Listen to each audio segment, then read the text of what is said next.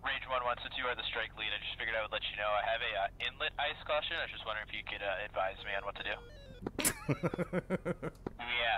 We had the same thing over here at Rage Flight, and we're just breaking out the book, looking at our go-no-go criteria. Recommend in transit, putting the engines on, but once you fence in, get those guys off. Hey, copy all. Thanks for that, Range 1-1. Yeah, we got plenty of book readers out here, so if you need any help, just we won't get into your cockpit, but once you invite us in, we'll hop over there. Copy all. I like it. It was weird. I didn't know how to fly and take out the book at the same time. There's normally a guy for that.